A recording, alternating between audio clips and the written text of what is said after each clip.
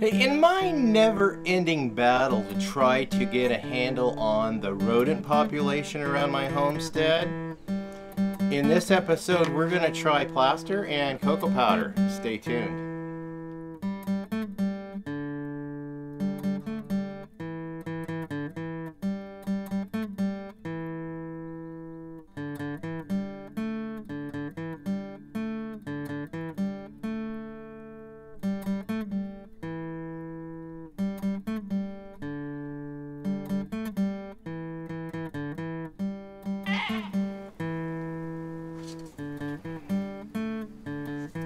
Hey folks, welcome back to Pine Meadows Hobby Farm. I'm your host Jerry Hansen. I'm going to try cocoa powder and plaster to control rodents.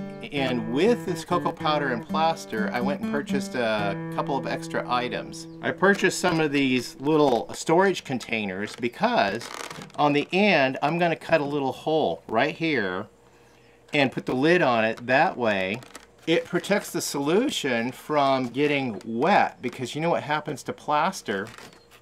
Well, let's test to see what happens to plaster. Seriously, let's see what happens to the plaster when it goes into the gut of the rat or the little mouse. I'm going to take a little bit of plaster right here. I'm going to mix it with a little bit of water.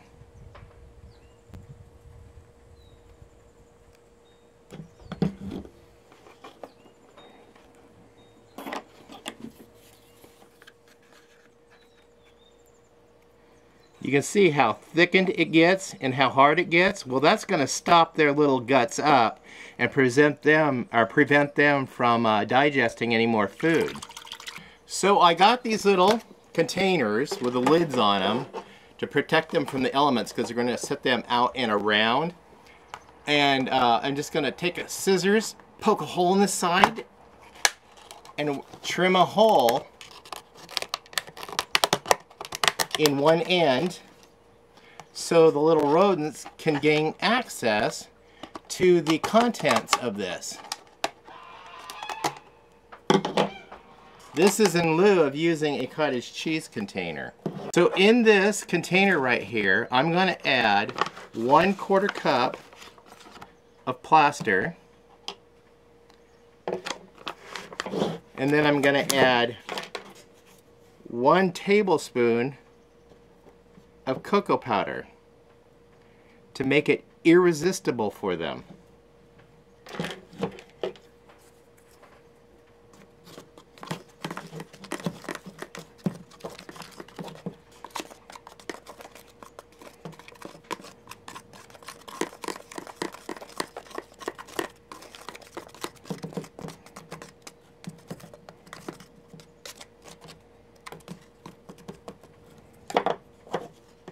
It even smells like cocoa, so it should be an attractant to help attract these little beasts. Just going to go ahead and pop the lid on that.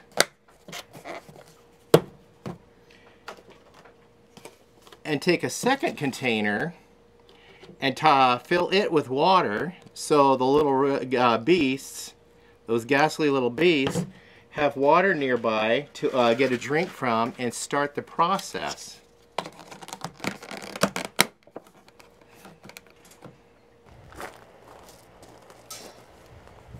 And I'm going to place them where I know where I have a rodent problem.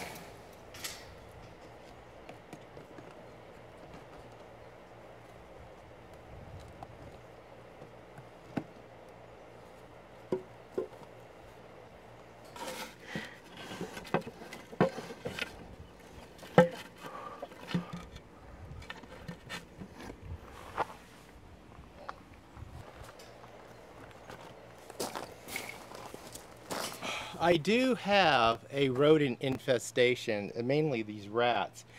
Let me show you. When I turn this over, watch them run. See? They've been running into that hole right there. So I know where else I need to set some more traps with water. Right there.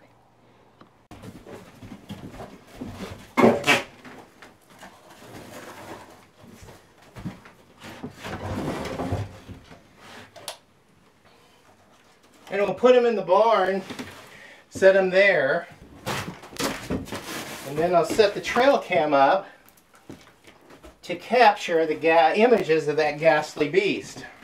And then hopefully in a couple of days we'll revisit this and check out that trail cam and see how it goes. It'll be a video second to you, but it'll be a couple of days to me. So we'll be right back with footage of the video cam and see if that attracted any rodents.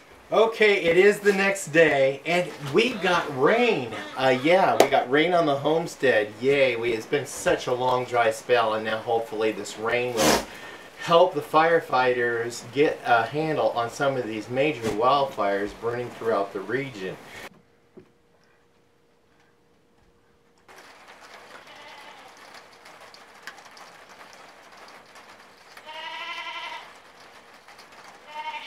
So, checking out the those bait boxes coming up here this morning. The one over by the tractor barn.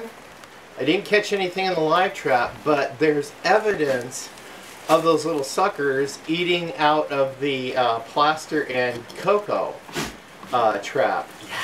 Also, I did put a bait box out behind the turkey house in the area where the goose breeding pens are, because there's a bunch of rats back there, as you can see from this video right here. So those rats I got, I baited it, and there's strong evidence right here that they ate it. And with rain they're going to get water, and hopefully it'll stop them up and kill those little suckers. So now I'm going to check the barn here. I've got the pail of water here, and I've also got the pail of plaster with the cocoa powder. Now there is strong evidence that something has been in there. Don't know what, but I do have the trail cam right here. We're going to look at that.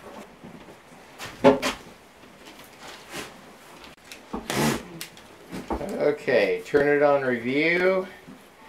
Let's see what we got here. Replay, 4 images. Ooh! Yep, we got rodents. I'm going to play this through.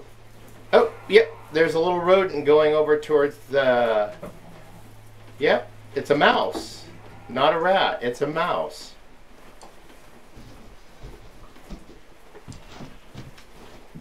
That's me. Well, hopefully he had a nice little feast and satisfied his sweet tooth, or her sweet tooth. Nice. And let's see what number 4 looks like. There's only 4 images. Yeah.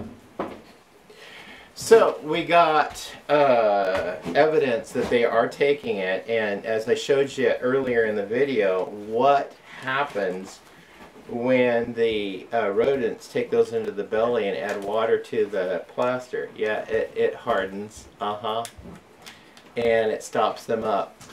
That's what happens.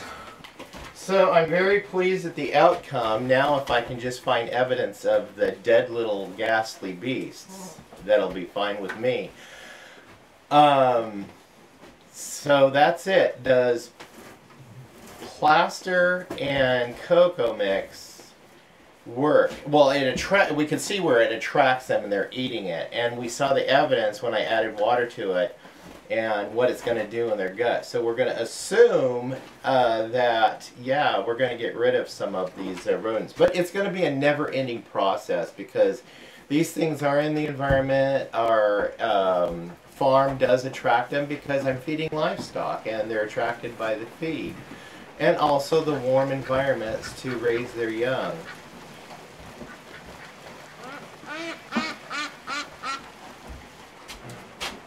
So I'm going to go ahead and leave that bait stuff out and replenish it as time goes on, because I know now I got a good supply of plaster and cocoa. We're going to go ahead and use the plaster and cocoa. Now I did try baking soda and flour. That seems to be to work, and I don't see any evidence of rats in my garden anymore, so that's a plus. Anyway, stay tuned to more adventures here on the homestead and giving other products a try at least fly control and rodent control. I'm your host, Jerry Hansen. This is Pine Meadows Hobby Farm. Please stay tuned to more videos. You can do that by subscribing, then clicking that bell icon. Give us a thumbs up, and also share our videos on your social media platforms. Leave a comment, be safe, always be kind. We'll see you guys in the next adventure. Bye-bye now.